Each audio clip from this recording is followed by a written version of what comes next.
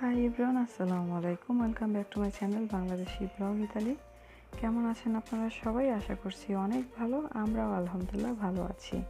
দেখতে দেখতে রোজা শেষ হয়ে যাচ্ছে আর ঈদ তো সামনে চলে আসছে। তো ঈদের সামনে যাতে আমরা ঝটপট খুবই মজাদার একটি রান্না করতে পারি, সেই রেসিপিটাই আপনাদের সাথে শেয়ার করতে চলে আসলাম। তো আসছে ঈদেই আমরা যেহেতু সবাই এখন ঘরেই আছি, তো ঘরেই যদি রেস্টুরেন্টের স্বাদের খাবার রান্না করা যায় তাহলে কেমন হয় বলুন তো। আজ আমি আপনাদের সাথে খুবই সুস্বাদু আর খুবই কম উপকরণে কিভাবে তেহারি রান্না করতে পারেন সেই রেসিপিটাই শেয়ার করতে চলে আসলাম। আর এই চিকেন তেহারিটি রান্না করা কিন্তু খুবই সহজ আর খুবই কম সময় দরকার হয় আর খুবই কম উপকরণ দরকার হয়। তো ভিন্ন স্বাদের এই চিকেন তেহারিটি আমি কিভাবে রান্না করব সেই রেসিপিটাই আজকে আপনাদের সাথে শেয়ার করতে চলে আসলাম।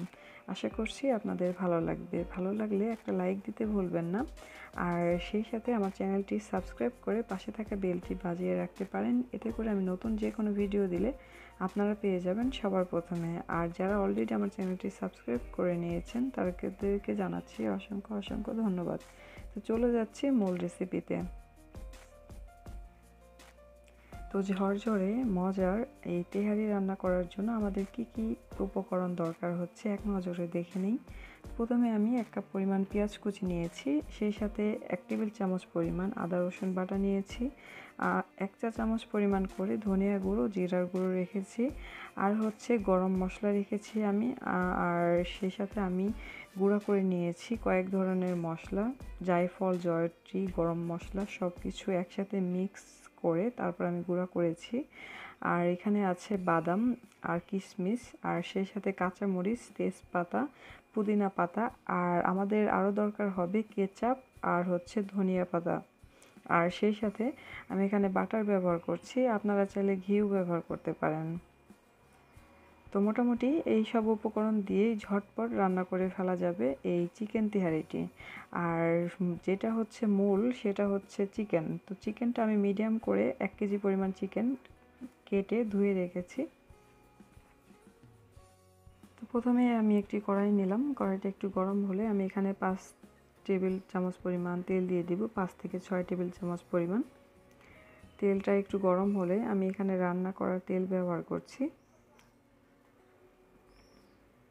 তেলটা একটু গরম হলেই আমি এর মধ্যে গরম মশলা দিয়ে দিব, আর গরম মশলাটা দিয়ে খুব সামান্য একটু ভেজে নেব, এতে করে গরম মশলার যে এক্সট্রা ঘ্রাণ থাকে সেই ঘ্রাণটা যাতে বের হতে পারে। তো আমি এখানে তেজপাতা আর লবঙ্গ, এলাচি এগুলো দিয়ে একটু ভেজে নিচ্ছি। আর চিকেন তেহারিতে আসলে হালকা স্বাদটাই ভালো লাগে, ঘ্রাণটা, এই জন্য যতটুকু কম পারা যায় মশলা ব্যবহার করা ততটাই ভালো। তো আমি একটু ভেজে নেব, ভেজে নেওয়ার পরে আমি এর মধ্যে পেঁয়াজ দিয়ে দিব, পেঁয়াজ কুচিটা, আর পেঁয়াজটা আমি খুবই অল্প পরিমাণে ভেজে নেব। তো পেঁয়াজ কুচি দিয়ে আমি একটু ভেজে নিচ্ছি, হালকা ব্রাউন কালার পর্যন্ত আমি পেঁয়াজটাকে একটু ভেজে নেব। আর পেঁয়াজটা একটু ভাজা হয়ে গেলে, পেঁয়াজের যে কাঁচা গন্ধটা সেটা দূর হয়ে গেলে সেই সাথে আমি অ্যাড করে দিব এখানে আদা আর রসুন বাটা। তো আমি এখানে আদা আর রসুন বাটা দিয়ে দিলাম 1 টেবিল চামচ পরিমাণ করে। আর এরপর আমি যে মশলাটা গুঁড়ো করে রেখেছিলাম সেই মশলাটা দিয়ে দিলাম, ধনিয়ার গুঁড়ো, জিরার গুঁড়ো দিয়ে দিলাম, দিয়ে খুব ভালো করে মিশিয়ে নিচ্ছি। আর এই মশলাটা তেলে দিলে হবে কি, মশলাটা ভাজা হয়ে যাবে একটু, আর সুন্দর একটা ঘ্রাণ বের হবে, কাঁচা যে একটা গন্ধটা সেটা কিন্তু একেবারেই থাকবে না। তো আমি এখন চিকেনটা দিয়ে ভালো করে ভেজে নেব। আর চিকেন তেহারি রান্না করার জন্য যে স্পেশাল যে মশলাটা ব্যবহার করেছি সেটা আমি জায়ফল, জয়ত্রী, মৌরি, জিরা, গরম মশলা কয়েক ধরনের সব কিছু একটু টেলে নিয়ে ভালো করে গুঁড়ো করে নিয়েছি, ওইখান থেকে আমি 1 টেবিল চামচ পরিমাণ ব্যবহার করছি। তো চিকেনটাকে আমি একটু ভালো করে ভেজে নেব, যেহেতু আমি চিকেনটা আলাদা করে ভেজে নিইনি, তো এই চিকেনটাকে ঠিক এই পর্যায়ে খুব ভালো করে ভেজে নিতে হবে। আর সেই সাথে দিয়ে দিলাম 2 টেবিল চামচ পরিমাণ কেচাপ, আপনাদের কাছে যেই কেচাপটি ভালো লাগে খেতে সেটা ব্যবহার করতে পারেন। আর কেচাপটা অবশ্যই দেওয়ার চেষ্টা করবেন, এতে করে এই চিকেন তেহারি অথবা চিকেন রান্নার যে স্বাদটা অনেকাংশেই বেড়ে যাবে। আর আমি এই তেহারি রান্না করার জন্য আমি চিকেনটাকে যেভাবে আমরা রোস্ট রান্না করি ঠিক সেভাবে করেই কিন্তু রান্না করছি। আপনারা যদি একটু খেয়াল করেন তাহলে বুঝতে পারবেন, কারণ চিকেনের তেহারিতে আমি যেহেতু ভিন্ন স্বাদ বলেছি, এখানে কিন্তু এই যে রোস্টের যে স্বাদটা চিকেনের সেই স্বাদটাই পাবেন। তো আমি ঠিক এভাবে করে চিকেনটাকে খুব ভালো করে কষিয়ে নিচ্ছি। আর চিকেনটা যত ভালো করে কষিয়ে ভেজে রান্না করা যাবে তেহারির স্বাদটা ঠিক ততটাই ভালো আসবে।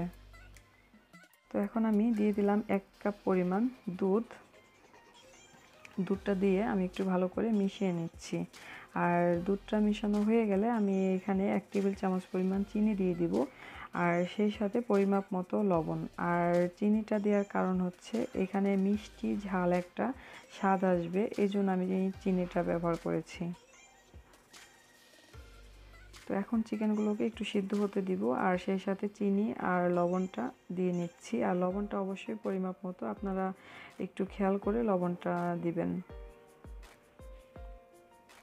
দিয়ে আমি একটু ভালো করে মিশিয়ে জাল করছি।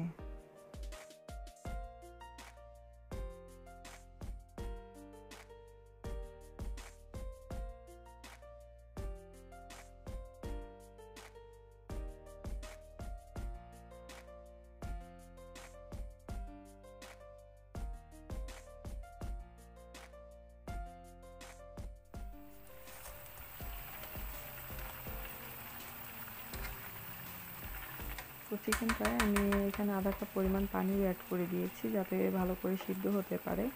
আর সেই সাথে এখন আমি স্পেশালভাবে যেটা দিব সেটা হচ্ছে কাঁচা মরিচ, ধনিয়া পাতা আর হচ্ছে পুদিনা পাতা। তো ধনিয়া পাতা কুচি আমি এখানে 1.5 চামচ পরিমাণ ব্যবহার করেছি, আর পুদিনা পাতার এখানে 1 টেবিল চামচ পরিমাণ আছে।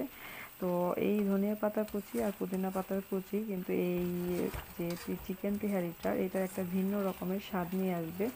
আর এটা অবশ্যই স্কিপ করবেন না, অবশ্যই দেওয়ার চেষ্টা করবেন, এতে করে আপনারা একবার যদি বানান অবশ্যই আপনাদের কাছে ভালো লাগবে।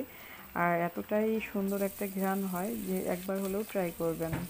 তো চিকেনটাকে আমি অন্য আরেকটি চুলায় জাল হতে দিলাম। এখন আরেকটা কড়াই গরম করতে দিয়েছি, আর এর মধ্যে আমি বাটার দিয়েছি 2 চামচ পরিমাণ, সেই সাথে বাদাম আর কিশমিশ একটু ভেজে নিয়েছি। আর এখানে আমি বাসমতি চাল ঝরিয়ে নিয়েছিলাম, 400 গ্রাম পরিমাণ বাসমতি চাল ব্যবহার করছি। আপনারা চাইলে পোলার চালও ব্যবহার করতে পারেন। তো এখন আমি এই পোলার চাল অথবা বাসমতি চাল যেটাই নেন না কেন খুব ভালো করে একটু ভেজে নিচ্ছি, আর কিশমিশ, বাদাম আর বাটারের সাথে। আপনারা চাইলে ঘি ব্যবহার করতে পারেন। তো চালটা ভাজা হয়ে গেলে এখন আমি রান্না করার যেই চিকেনটা রেখেছিলাম জাল করতে দিয়েছিলাম, সেই চিকেনটা থেকে যখন তরকারিটা শুকিয়ে আসবে, পানিটা শুকিয়ে আসবে, সেই পর্যায়ে আমি চালের সাথে দিয়ে দিচ্ছি। তো দিয়ে এখন আমি পানি অ্যাড করে দিব। তো পানির পরিমাপটা অবশ্যই একটু বুঝে দিবেন, তা না হলে কিন্তু চালটা ভাতটা ঝরঝরে হবে না। আর তেহারি অথবা বিরিয়ানির ক্ষেত্রে অবশ্যই খেয়াল করতে হবে, কারণ যেহেতু তরকারি থাকে, এক্সট্রা পানি থাকে চিকেনের সাথে, তো সেই ক্ষেত্রে পানিটা একটু পরিমাপ মতো দিতে হবে। তো পানিটা দিয়ে আমি একটু ভালো করে নেড়ে চেড়ে এখন আবার ঢেকে দিব 15 মিনিটের জন্য একেবারে আস্তে জালে। তো ফিরে আসছি 15 মিনিট পরে।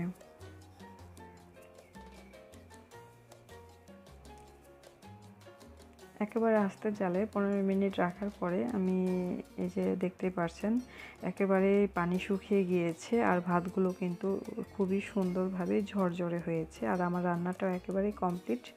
এখন আপনারা কাঁচামরিচ অথবা কিছু ধনিয়া পাতা কুচি ফ্রেশ অথবা পুদিনা পাতা কুচি দিয়ে নামিয়ে ফেলতে পারেন।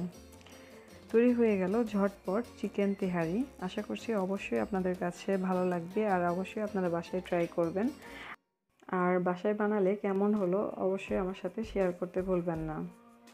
তো দেখতেই পাচ্ছেন একেবারে ঝরঝরে হয়েছে ভাতগুলো, একটা আর একটার সাথে কিন্তু লাগছে না। তো আপনারা যদি ঠিক এভাবে করে রান্না করার চেষ্টা করেন, পানির পরিমাপটা আর চালটা কিভাবে ভেজেছি সেইটা যদি একটু খেয়াল করেন, তাহলে ঠিক একই রেসিপি খেয়াল করে আপনারা খিচুড়ি, পোলাও অথবা বিরিয়ানি রান্না করতে পারবেন ঠিক এরকম ঝরঝরে করে।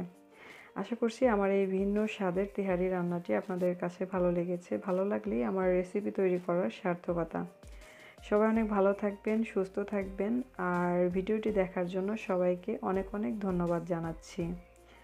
আর সেই সাথে রিকোয়েস্ট করব, আমার চ্যানেল নতুন হয়ে থাকলে প্লিজ আমার চ্যানেলটি সাবস্ক্রাইব করবেন। আমাকে সামনে এগিয়ে যাওয়ার জন্য আপনাদের সাপোর্ট আমার জন্য খুবই ইম্পর্ট্যান্ট।